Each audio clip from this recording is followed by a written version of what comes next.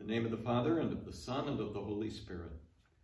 The grace of our Lord Jesus Christ, and the love of God, and the communion of the Holy Spirit be with you all. We celebrate on this 3rd of July the feast of St. Thomas the Apostle. We give thanks for Thomas's presence in the gospel because he's a real person. He struggles with doubt. He seeks to be a person of faith. And there's a real honesty in the midst of that struggle. And in meeting the peace the risen Lord brings, it gives hope to Thomas and it gives hope to us as individuals, as families, as a parish community, and as a nation seeking to be a peaceful presence in the world today. As we celebrate Independence Day tomorrow here in the United States, let us recognize our call to be instruments of that peace. And so, brothers and sisters, let us acknowledge our sins, and so prepare ourselves to celebrate the sacred mysteries.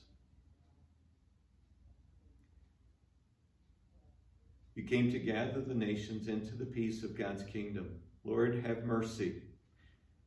You come in word and sacrament to strengthen us in holiness. Christ, have mercy. You will come in glory with salvation for your people. Lord, have mercy. May Almighty God have mercy on us, forgive us our sins, and bring us to everlasting life. Amen. Glory to God in the highest, and on earth peace to people of good will. We praise you, we bless you, we adore you, we glorify you. We give you thanks for your great glory, Lord God, Heavenly King, O God, Almighty Father. Lord Jesus Christ, only begotten Son, Lord God, Lamb of God, Son of the Father, you take away the sins of the world. Have mercy on us. You take away the sins of the world. Receive our prayer. You are seated at the right hand of the Father. Have mercy on us. For you alone are the Holy One. You alone are the Lord. You alone are the Most High, Jesus Christ, with the Holy Spirit, in the glory of God the Father. Amen. Let us pray.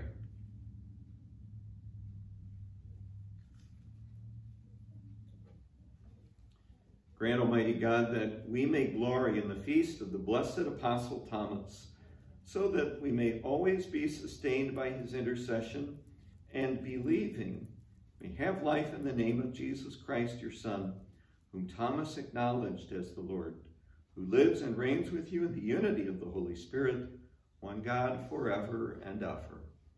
Amen.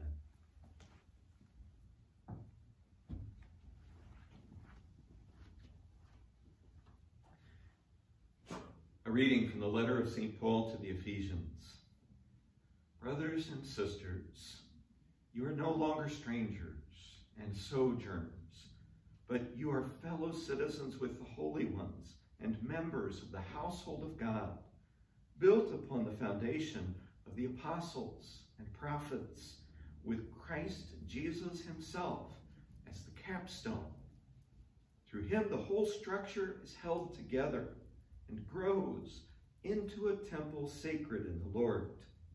In him, you are being built together into a dwelling place of God in the Spirit. The word of the Lord.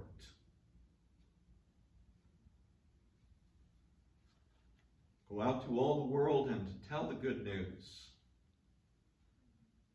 Praise the Lord, O you nations. Glorify him, all you peoples. Go out to all the world and tell the good news.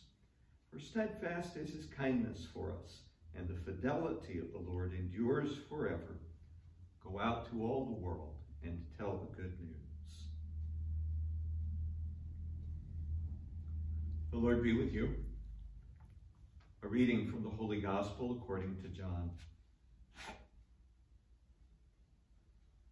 Thomas, called Didymus, one of the 12, was not with them when Jesus came. So the other disciples said to him, "We have seen the Lord." But Thomas said to them, "Unless I see the mark of the nails in his hands, and put my finger into the nail marks, and put my hand into his side, I will not believe." Now, a week later, his disciples were again inside, and Thomas was with them. Jesus came, although the doors were locked, and stood in their midst and said, Peace be with you. Then he said to Thomas, put your finger here and see my hands, and bring your hand and put it into my side, and do not be unbelieving, but believe. Thomas answered and said to him, my Lord and my God. Jesus said to him, have you come to believe because you have seen me? Blessed are those who have not seen and have believed. The Gospel of the Lord.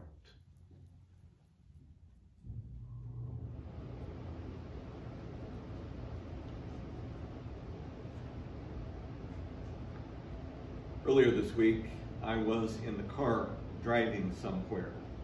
It was at about noon, and as I drove, it was sort of wild. You can feel that a lot of people are returning to their old habits, having gone through this time of sheltering in place and living a quieter life. A lot of people, I think, are making up for lost time and driving like maniacs. So as I drove, I was trying to be as respectful and as safe as I could be. I decided that one thing that would help me would be to call my mom. I used the Bluetooth speaker in the car, so it was hands-free. And I had a couple of things I wanted to talk with her about real quick, just to follow up with her. And as I drove, and as we talked, I got this strong sense that there was this crazy world all around me. And yet, on the other end of the line was somebody who was so peaceful. So peaceful. Toward the end of our conversation, I said that to my mom. I said, thank you for being peaceful. Thank you for being somebody who is in the world today who is practicing the peace of the risen Lord. That is what the risen Lord is always offering when he arrives, the gift of peace. So thank you. Of course, in her humility, my mom didn't think that she was any more peaceful than anybody else, but I assured her she indeed is. Thomas is full of questions, and Thomas often struggles to reconcile things that he encounters in Christ. The things that happen along this journey of life that are hard to fathom, and the things that are even harder to fathom that the Lord does to redeem those sufferings and struggles. Thomas has his share of struggle, and as such, he becomes such a great patron saint for all of us. That struggle is a part of life. We can't pretend that we don't struggle. We can't run from the reality of those struggles, because often that's where God is leading us.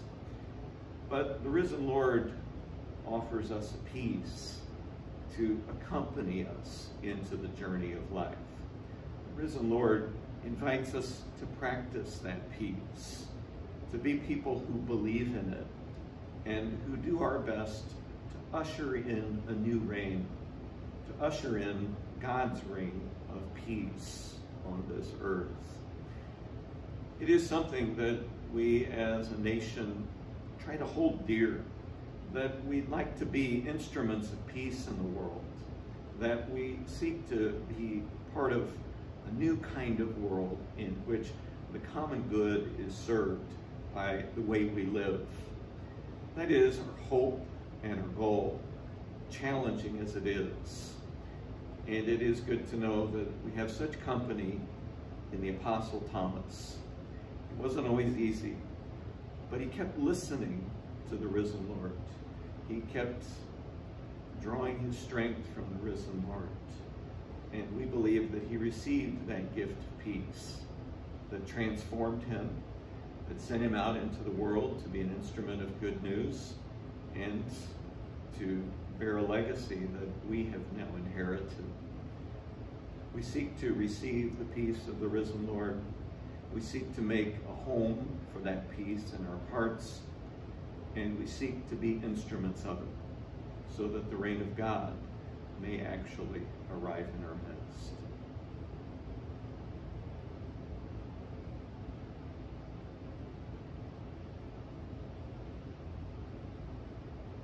grateful that the Lord continues to accompany us with peace, wisdom, strength, and kindness.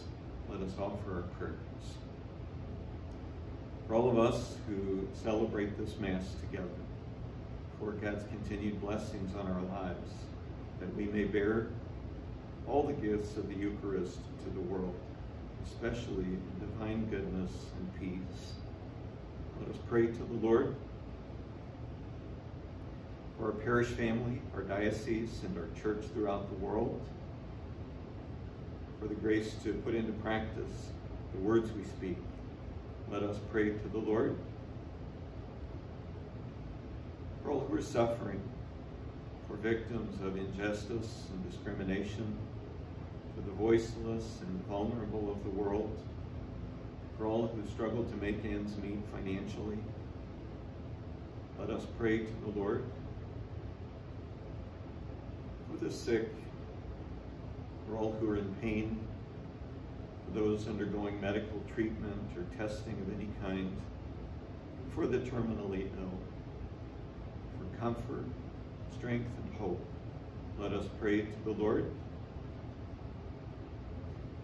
For all who died, especially for Kevin Wright, whom we lift up in a special way, for unbounded joy and eternal life with God, let us pray to the Lord.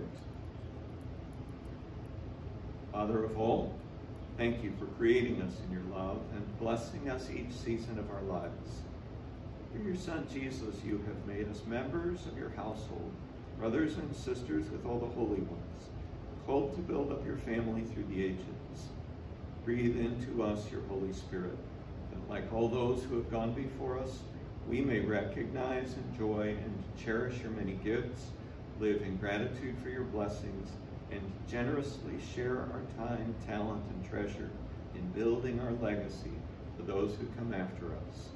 Grant this through our Lord Jesus Christ, your Son, who lives and reigns with you in the Holy Spirit, one God, forever and ever. Amen. Mary, Mother of God, pray for us. Saint Elizabeth of Hungary, pray for us. Saint Elizabeth Ann Seton, pray for us.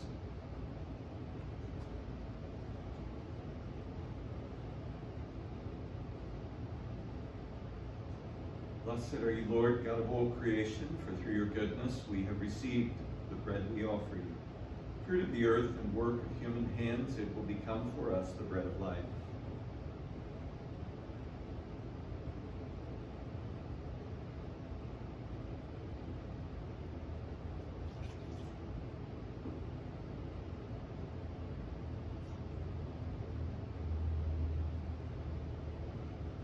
Blessed are you, Lord, God of all creation, for through your goodness we have received the wine we offer you. Fruit of the vine and work of human hands, it will become our spiritual drink.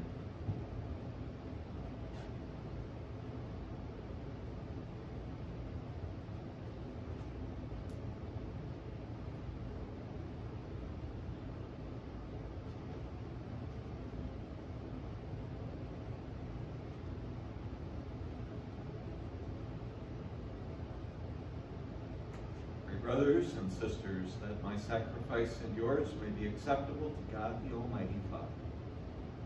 The Lord accept the sacrifice at your hands, the praise and glory of his name, for our good and the good of all his holy church. We render you, O Lord, the service that is your due, humbly imploring you to keep safe your gifts in us as we honor the confession of the Apostle St. Thomas, and offer you a sacrifice of praise through Christ our Lord. The Lord be with you. Lift up your hearts. Let us give thanks to the Lord our God. It is truly right and just, our duty and our salvation, always and everywhere, to give you thanks, Lord, Holy Father, Almighty and eternal God, through Christ our Lord. Through him, you have accompanied your flock, and you keep us safe through the blessed apostles, watching over us and protecting us always, so that we may be governed by those you have appointed shepherds to lead in the name of your Son. And so with angels and archangels, with thrones and dominions, with all the hosts and powers of heaven, we sing to him of your glory, as without end we acclaim, Holy, holy, holy, Lord God of hosts. Heaven and earth are full of your glory. Hosanna in the highest. Blessed is he who comes in the name of the Lord. Hosanna in the highest. You are indeed holy, O Lord, the fount of all holiness. Make holy, therefore, these gifts, we pray, by sending down your Spirit upon them like the dewfall, so that they may become for us the body and blood of our Lord Jesus Christ. At the time he was betrayed and entered willingly into his passion, he took bread and, giving thanks, broke it and gave it to his disciples, saying, Take this, all of you, and eat of it, for this is my body, which will be given up for you. In a similar way, when supper was ended, he took the chalice, and once more giving thanks, he gave it to his disciples, saying, Take this, all of you, and drink from it, for this is the chalice of my blood, the blood of the new and eternal covenant, which will be poured out for you and for many for the forgiveness of sins. Do this in memory of me.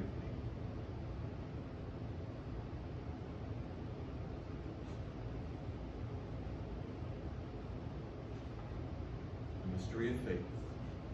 Save us, Savior of the world. By your cross and resurrection, you have set us free. Therefore, as we celebrate the memorial of his death and resurrection, we offer you, Lord, the bread of life and the chalice of salvation, giving thanks that you have held us worthy to be in your presence and minister to you. Humbly we pray that, partaking of the body and blood of Christ, we may be gathered into one by the Holy Spirit. Remember, Lord, your church is spread throughout the world, and bring her to the fullness of charity, together with Francis our Pope, and James our Bishop, and all the clergy. Remember also our brothers and sisters who have fallen asleep in the hope of the resurrection, and all who have died in your mercy. Welcome them into the light of your face. Have mercy on us all, we pray, that with the Blessed Virgin Mary, Mother of God, with blessed Joseph, her spouse, with the blessed apostles and all the saints who have pleased you throughout the ages, we may merit to be co-heirs to eternal life, and may praise and glorify you through your Son, Jesus Christ.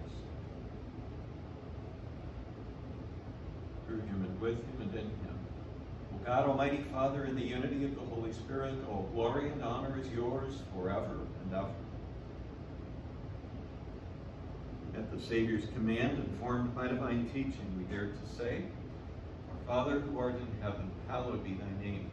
Thy kingdom come, thy will be done on earth as it is in heaven.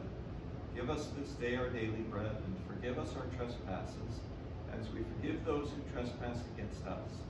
And lead us not into temptation, but deliver us from evil. Deliver us, Lord, we pray, from every evil. Graciously grant peace in our days, that by the help of your mercy we may be always free from sin, and safe from all distress, as we await the blessed hope and the coming of our Savior, Jesus Christ. For the kingdom, the power, and the glory are yours now and forever. Lord Jesus Christ, who said to your apostles, Peace I leave you, my peace I give you. Look not on our sins, but on the faith of your church. And graciously grant your peace and unity in accordance with your will. You live and reign forever and ever. The peace of the Lord be with you always.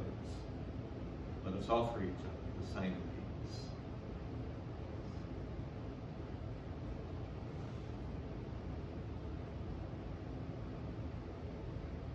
Lamb of God, you take away the sins of the world, have mercy on us. Lamb of God, you take away the sins of the world, have mercy on us. Lamb of God, you take away the sins of the world, grant us peace.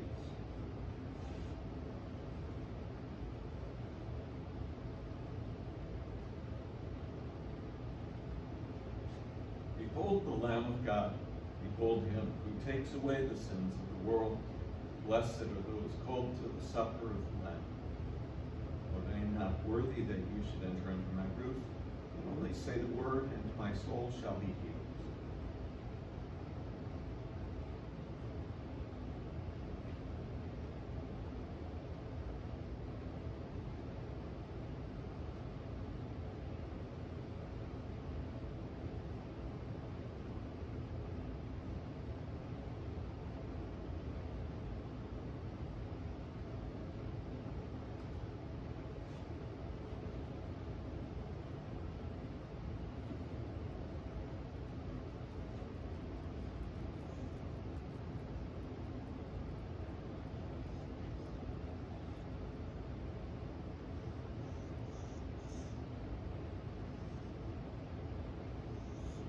Let us pray.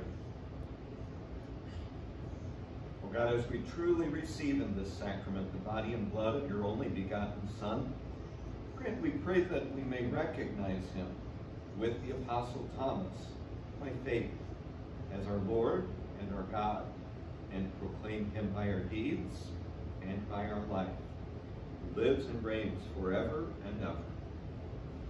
The Lord be with you. May Almighty God bless you, the Father, and the Son, and the Holy Spirit. Go in peace, glorifying the Lord by your life.